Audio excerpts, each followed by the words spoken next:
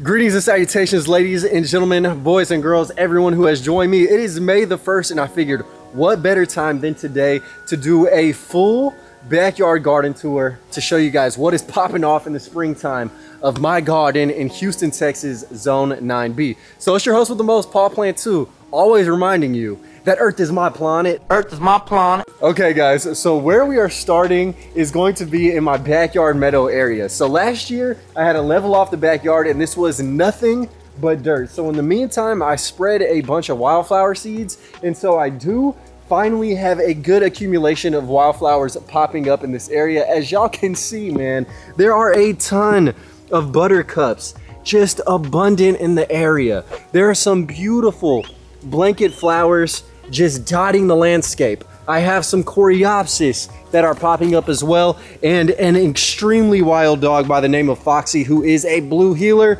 But y'all can see, man, I think this might be a sunflower that is coming up, or maybe a black-eyed Susan. Now, one flower that really is standing out is on the back of all these bricks, which I did get from a knockdown house, and I laid down to create some nice beds to differentiate the flower slash lawn area into my food forest slash urban oasis jungle, okay? But this flower is another coreopsis. It is wondrous, dude. This thing is just straight bussin'. It also is called tick seed, but y'all can see, man, this has beautiful petals, nice kind of brown burgundy interior, and it is absolutely exquisite with the amount of gold foliage and interest that it adds. And I guess that wouldn't be foliage if it's flower petals I'm referring to. But nevertheless, man, that is the area with the wildflowers and with the lawn. And as y'all can see, I do need to have some more wildflowers in this area, and I need the lawn to fill in right here. But that was straight up like 1 foot of dirt that I had to remove. So it takes time to fill things in. And I don't want to plug the area with grass when instead I could put wildflowers. And guess what, guys? It's starting to rain. What a bipolar day. Cool, so that rain only lasted about 5 minutes, and my rain again, we'll see. It's been sunny today, partially cloudy, and now rainy, so literally all the bases are covered. But we're gonna continue the tour in this back little corner where I have this ham and eggs lantana. Now this guy put on quite a show, and right now it just has a bunch of little pod clusters of seeds. When this guy had all its flowers, it looked absolutely amazing and pollinators were going crazy on it. So that's super cool. Also in this back little fence area, there were some shrubs which I removed. Stay tuned, there's gonna be a whole video on that. I planted a couple of citrus back there. Stay tuned, there's gonna be a video on that. But all my apple trees back here, which I have 3 kind of forming a hedge, are in flower, which is super cool. And then you guys can tell right here, some flowers were pollinated, and there are some baby apples right there. So this is a Anna apple variety, and then we have a golden Dorset, which it appears is about to pop off with some flowers as well. And it did have a couple of flowers on it previously, which are turning into some apples. So we are gonna have some apples potentially this year. This is only, I think, the 2nd year these guys will be in the ground. As y'all can see, a lot of these flowers have been pollinated, and that is the benefit of having wildflowers in the yard, is it can bring in some pollinators. Now I also planted some native fruit species, some persimmon trees right here along the fence line. I'm not too concerned whether they bear fruit or not. I just kind of want to see what will happen, and I also want to arch them right where this backyard gate is. So we have yet another one right here. So we have a dual wheeled akimbo dynasty with a couple of those. And hold on, my dog is looking so cute right now on this lawn chair. I just got to capture this. What's up, big boy? All right, now he's licking his toe. Whatever. I promise you guys, man, my dogs do the most for these videos. But continuing on, as y'all can see, man, the cross vine is starting to run up this trellis from my most recent video where I did plant some vines. It is doing well. I had no idea that people hated Virginia creeper to the extent in which they do, but it is not invasive. I'm just gonna put that out there right now. I'll rant about it in some other videos coming up. Now we have this philodendron, which I accidentally thought was a Monstera deliciosa, so I was thinking I'd get fruit from that. It's not, okay? It was a baby plant when I threw it in the winter time, and now it has gotten much bigger and I can actually see what it is. Continuing on, I found this guy in the trash, which I hung some bromeliads on, which is super cool. Oh, there's an airplane. Now behind the bromeliads, I have this sea grape plant, which I also got in the winter. I planted it, I thought it died. but this guy is just flourishing. I mean, look at all the leaves on it. Actually, everything looks super cool now that it rained, because you kind of got a little bit of gloss and sauce coating on the leaves. And yeah, I mean, that plant says it needs full sun, but guess what? It's in a heavily shaded environment and it appears to be doing fine. So I don't really listen too much of the instructions that are on the plants when I purchased them from the garden center. And now kind of getting into some of the food forest area back here, we have this loquat tree, which I planted for the foliage. I never have put a loquat in my mouth, so I cannot give you guys a deliciousness score or rating on the fruit, but the foliage alone is just aesthetic, architectural. It's evergreen and it can survive harsh winters. I had one look like it died during the Texas freeze, but it came back. And then next up, man, we have a fruit tree that does have fruit on it, and that is this kumquat. Now this kumquat tree probably is the best growing out of all the citrus I put behind me in this entire area, and that is astounding. Now you guys can eat the rind. It does not taste super bitter like a lot of citrus rind would. You eat the whole thing, you get some sweet of the rind, some sour of the interior to a perfect fruit combination. And I'm telling you guys, this thing had a bunch of fruit. I shared some with the Xfinity worker that came by, so that was cool, but there's still some on there, and I just like snacking on it here and there whilst I'm in the garden. And then you just spit out the seeds. I know that was attractive, and hopefully we'll get some more plants in the future. Now, obviously, when I have these fruit trees in the ground, I have to underplant them just a little bit. And I did make a video where I dug some palm trees up off the side of the highway, some sable minors, and dude, they have not been doing super well. They are still alive. Here is one. I have no idea what is going on with this, dude. It just takes forever. And then you have another small one, which does have some leaves, which actually look like they're doing horribly right now. So guys, I just don't be knowing what these plants are doing sometimes. I mean, they're still alive. They'll pop out with green, but they take forever to grow, especially since I did transplant them out of where they were growing on the side of the road to this area. But they're still alive. They're just not thriving yet. Now, something that is thriving though is this amazing tropical sage, which I did transplant out of this area of my yard. It was getting a little bit too much sun. It does like being in partially shaded to fully shaded areas. So I did plant it right here along the brick edge, and you guys can tell there are red flowers popping off it. And I planted about 4 different ones, some of which are obviously way bigger and doing way better. And this is one of them. Oh my God, like look at this specimen. Just adding a pop of flair to the garden. I found this broken pot in the trash that I threw behind it, and I really am finally starting to create that lost jungle aesthetic, which I want. And I'm creating the jungle aesthetic with a couple of tropical plants such as these cannas, which I got on sale at the Houston Garden Centers for like $5 a piece in the wintertime. I planted them, they died to the ground, but guess what? Boom! They erupted from the tubers. Shout out my own sound effects. And then I also planted this yucca, which is a native species. So I like mixing the natives with the tropicals, with the fruit trees, to really have a super diverse, all-encompassing jungle that can benefit a lot of different insects, birds, and wildlife. And birds love this plant right here, which is the American beautyberry, the Calicarpa americana. And it has wondrous berries that pop off. It does lose its leaves, but guess what, man? It is filling up, and this is another one that I got on sale at Lowe's in the wintertime because it lost all its leaves and people thought it was dead. I know what it was though, and that is why you guys should research some plants. If you guys see something that looks cool, just take a picture of it and see what is going on.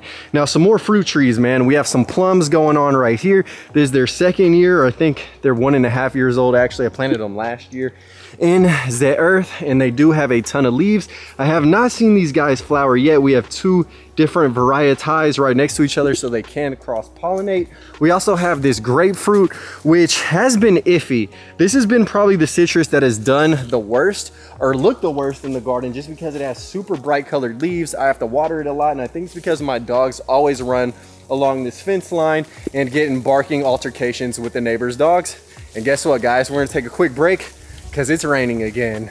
Now, speaking of the neighbor's dogs, so my dogs would dig all along the bottom of this fence line to bark at the neighbor's dogs, and I saw some guys cutting down some trees in front of the local city hall. So I went and I just hauled all the logs and I put them up against the bottom of the fence so the dogs cannot dig underneath there. They will naturally break down over time. We'll have some fungi. I might actually put some desirable types of edible fungi, inoculate them, if you will, into the wood, and then just have them grow over time. So that is another key thing to do, or another pro tip, I guess, or semi-pro. I've only been gardening for about 2 years. Now, continuing on in the food forest tree layer, we have an amazing key lime citrus tree, which is right here in my hand. Now, this guy again is showing some signs of wear and tear on the leaves. It might not be in the most perfect place, but it did have some key limes last year, and my dumb self thought they were limes that were going bad because they were yellow. That's a blue jay.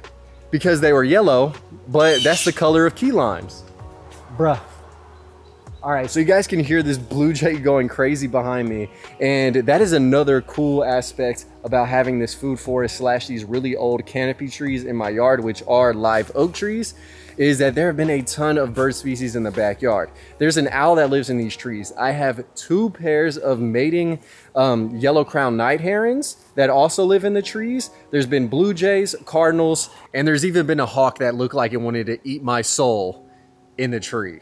Now, continuing on into this area of the bed, this is probably one of the spaces in the garden beds that gets some of the most light. So I did heavily plant this area with fruit-bearing shrubs, ground covers, vines. So we have some Okinawan spinach, which you guys can eat the leaves of, and they do prefer a subtropical climate, and they have amazing purple coloration underneath the leaves. And I'm probably going to put these in the ground as time goes on. And then we also have some blackberries. Now, I found another log in my neighborhood, which I propped up on these rocks to create a kind of natural trellis-like area. And y'all can see there is a blackberry growing right here on this vine. So that is awesome. And then intermingled is a tropical sage, which I didn't even plant. This dude just sprung up from seed. So that is super cool. I didn't even throw seed over here, man. This dude just has a mind of its own.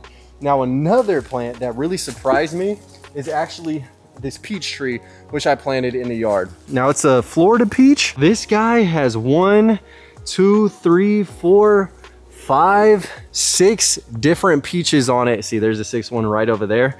And guess what? Is it in full sun? No. This is in like part sun, and it is still popping off with peaches. And the fact that it actually is bearing fruit in a less than ideal environment according to its tag is awesome. So you guys don't always have to take the tags at full truth and face value. You can kind of intermingle the plant species into areas that don't receive as much light. They might be slower to grow, they might flower less, but they still can bear fruit. And especially if you're like me, you don't want to cut down some 100-year-old oak trees, this is a great peach to grow, all right, if you're in a subtropical area. Now, I also have some Thai plants in the back. I probably wouldn't have put those there just because this is a shady area of the garden, and the dark color kind of lends to it still looking like a dark space. And then another couple of plants that surprised me, especially being in the part shade area, were actually these bluebies. So we have some blueberry bushes, and y'all can tell they have blueberries all up on them. Now, last year I made the mistake of not eating the blueberries soon enough, and birds got them. But we have 1 blueberry bush, 2 blueberry bushes, and yet a 3rd blueberry bush. And this one did have berries, but they look quite sad and appear to have fallen off. And it also is in the deepest amount of shade. So, I mean, it is what it is. But I had to get 2 different species just to really help the cross pollination. Now, a couple more fruit trees that have popped off with a ton of flowers, and I wish I recorded. We have a clementine right here, which is covered in a ton of baby fruit. And I did put this clementine tree in an area that gets a ton of sun. Now, again, I am gonna need to cut some of these branches above my head of this oak tree just to let in even more light to this area. But I mean, this guy is definitely going to bear some fruit this year. And again, this tree has only been in the ground for about 1 year thus far. Blessed. Now, a tree that's been in the ground for a couple of years is this moringa. And I have to say that this moringa tree in Houston, Texas is super inconsistent. But one thing it always does is no matter how cold it gets, it grows back from the trunk or from the roots. During the huge Texas freeze, it died to the ground and it came back and was in a pot. That's super crazy. And then again, it looked dead in the winter, but it is back with some leaves. And this is a super nutritionally dense plant. So I definitely recommend growing it, throwing it in smoothies, or whatever the case may be, whatever suits your fancy and lifestyle. Grow some moringa, but don't have the highest expectations if you guys live in a cooler climate than like Miami, Florida area, okay? Now, underneath the clementine and the moringa, we again have a yucca species that is doing super well behind the coreopsis. We also have some bulbs which I planted that are popping up. These are just some species of lilies. I have 3 of them right there. And then I also have another one right here. Now there's more tropical sage. Once again, whatever grows, I'll transplant into more desirable areas. And here's another example of a huge tropical sage right in front of this statue heron that I got at a garage sale. Now, one plant that's not doing well is this Meyer lemon. It did flower profusely, but you guys can see the leaves are definitely not looking the best. So I think there is just a nutrient deficiency in the soil for this citrus. So I'm going to probably fertilize it and do a couple things to see what'll happen. But truly out here, it is survival of the fittest. And one fruit tree that is super fit in this area is this mulberry tree. Now this guy is absolutely huge. It does keep getting ransacked and absolutely obliterated by the wind, but the trunk is standing not tall, but at an obtuse angle, slightly firm. So I am probably gonna mount some type of rope or string to hold it upright against the fence. So I definitely need to do that. Now, coming into a super dark shaded area, we have more canna lilies that are absolutely doing their thing. We have a small duo of flamingos that I failed to mention when I was talking about the birds, and some more dark burgundy canna lilies and some gladioluses that I also planted. Now from seed, we have another tree, the avocado. This guy is doing extremely well in this dark shaded area. You have the Fascia japonica, which is filling in. And of course, the native species always shine. Calicarpa americana #2 is lush, is full, is thick. And then we also have like the Florida dogwood, which I thought was dead, but you guys can tell, man, it's just a late bloomer, something like me in 7th grade. It is finally starting to hit its growth spurt. I hit mine. I was 5'6" in 9th grade. And then in 10th grade, I was like 6 foot. So, you know, some of us are dogwoods, man. It's all good. You're a dogwood. All right, then continuing down, man, you have this Acuba, which is looking nice. It is heavily shaded by the natives, which I don't care if this guy grows slower. I want the natives to, again, shine. They provide more benefits for the animals, for the wildlife. And we have another transplant masterclass, a masterpiece. You have this mulberry tree, which was like legit this tall, okay? And now, like, look at it. You kidding me? You kidding me? This guy is probably like 3 feet tall already, which is amazing. We have a button bush. It has not gone to flower yet. Another native plant species banger. 3 more Thai plants, which look absolutely sad in the back. And then you have a strawberry bush. And this guy did flower and it looked amazing with the fruits. Did I capture that footage? No, I'm sorry. Sometimes I am caught slipping.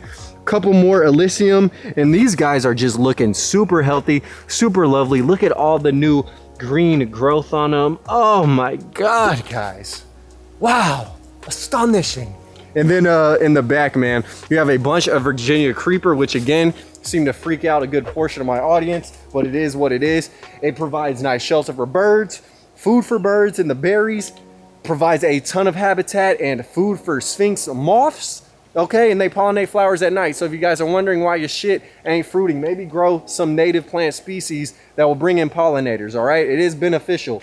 And then one of the avocados I planted from seed that is doing the best is this guy right here. And again, man, it'll probably take 5 years before these guys bear some fruit, but I'm just seeing what happens, and nothing is better than growing something from seed and seeing it just develop over time. If you guys have a lack of patience, we're on the verge of like death, maybe plant something a little bit more mature from the garden center and get the fruit faster, all right?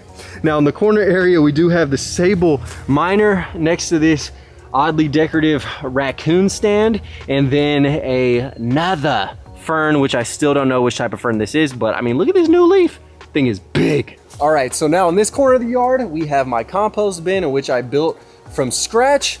Absolutely is coming through, and I did stain it the same color as my fence, which is a nice pecan finish. Nice Mexican fan palm in the corner, which I did not plant. This guy was here when I bought the property. Hold it down. It looks super nice and lends to the tropical aesthetic. And then underneath this oak tree, we have some Turk's Cap hibiscus. It actually smelled like nothing. That was all just a stage sound effect coming out of your boy, okay? But in this area, man, we have all these circular bed spaces which I created. I thought this looked super cool, and it feels like, I don't know, like some type of abandoned well area. I just like arranging bricks in cool non-square patterns, all right? So the more organic kind of curvaceous lines, I feel like it does lend to a more organic, interesting environment. So this looks very cool back here. I did plant the Turk's Cap and it is absolutely thriving.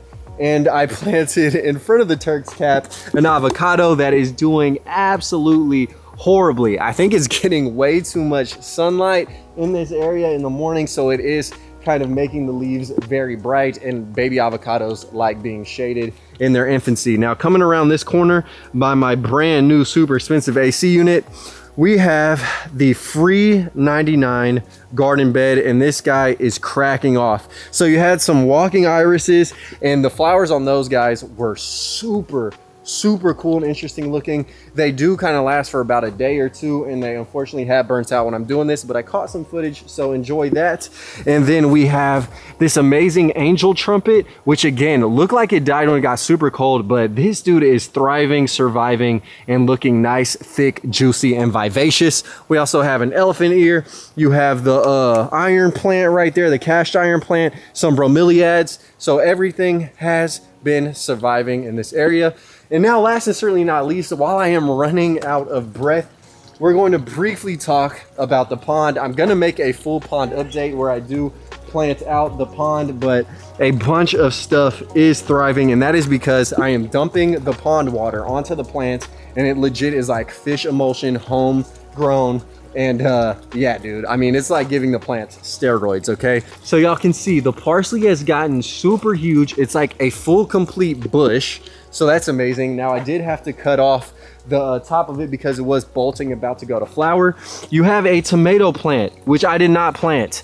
My dog, this guy Ranger right here, puts tomatoes in his mouth, bites them over here if he can manage to like counter surf and grab one, and he ate one right here. And shout out to him, because now I have a tomato plant, so maybe he is growing his own organic tomatoes. I did plant this nice jalapeno, and it does have some big peppers that I need to go ahead and pop in my mouth super soon.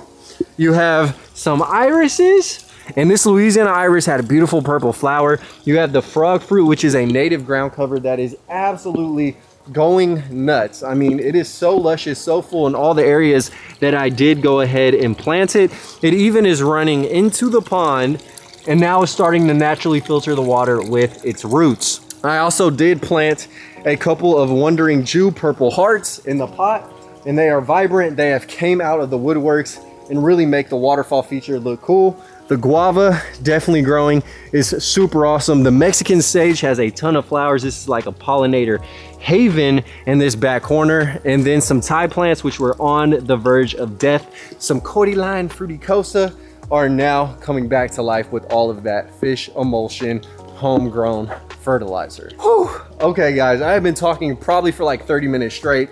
Maybe it's less than that. It just feels like a lot of time, but hopefully you guys did enjoy my backyard garden tour, at least this spring rendition. Maybe I'll do one in the summer, or I'll do little portions of the backyard.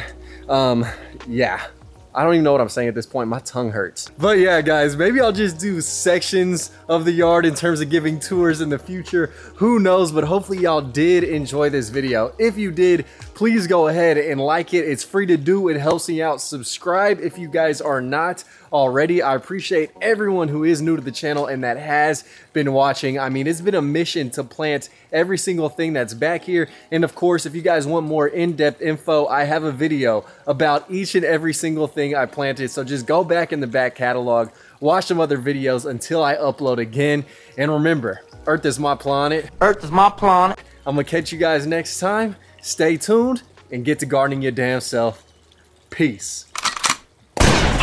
Killing these songs, leaving a bloody life by rooster. And I'm in it to win it, so I'm somebody that you should get used to.